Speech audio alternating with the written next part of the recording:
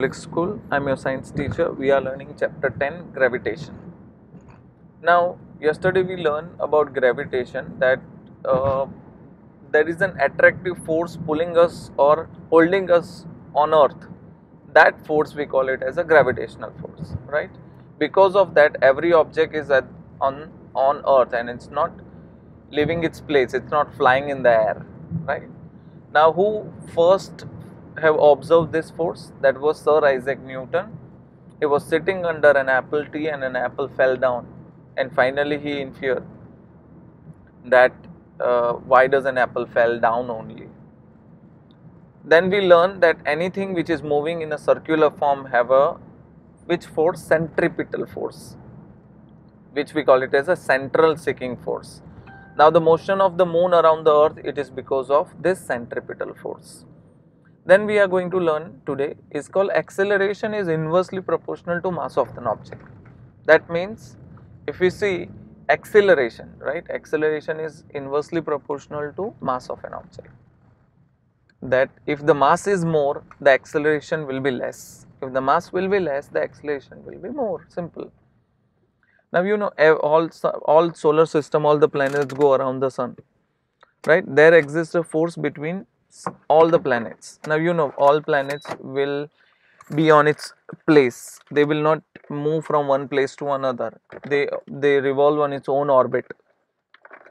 It is because they are applying force on each other. So it is like this. There is not one side force. Both objects are applying force on each other.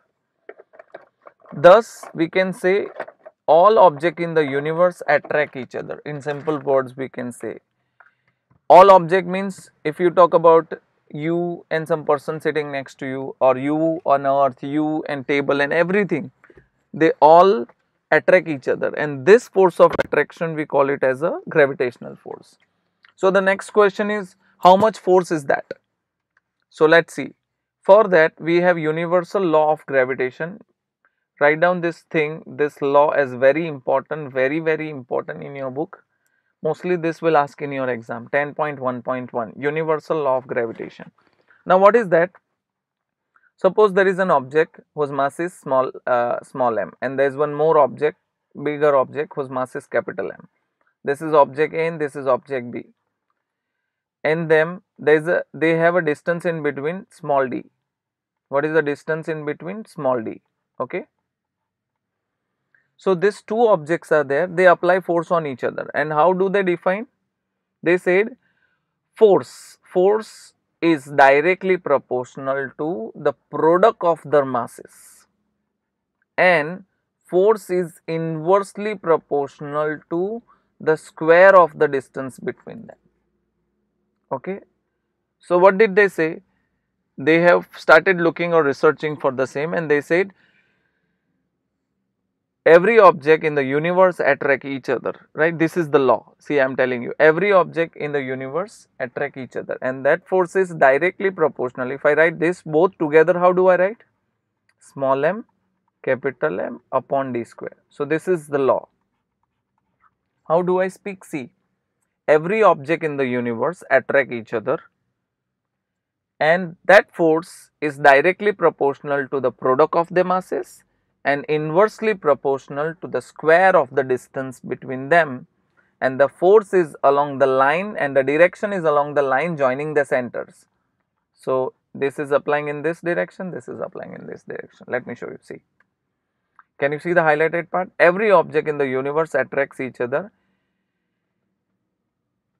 with a force which is proportional to the product of the masses and inversely proportional to the square of the distance between them. This force is along the line joining the centers of the objects. Okay. Now this is what I said. You have to write down this whole law. Let two objects A and B of mass small m and small b, the distance between them is small d, right? Now this force is directly proportional to product of the masses, and the force is inversely proportional to the square of the distance between them. When you write it together, it will be F capital M small m upon d square. Now when we remove this proportionality sign, you know, in physics or chemistry, whenever you remove a proportionality sign, you have to add one constant.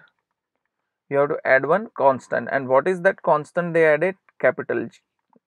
What is they added? Capital G. Now what is capital G? Capital G is called constant of proportionality, and the name is universal gravitational constant. Okay, capital G is called universal gravitational constant. Okay, and the value of it is capital G, right? They find out the value as 6.63 into 10 raised to minus 11. And what is the unit? Newton meter square upon kg square. Newton meter square upon kg square.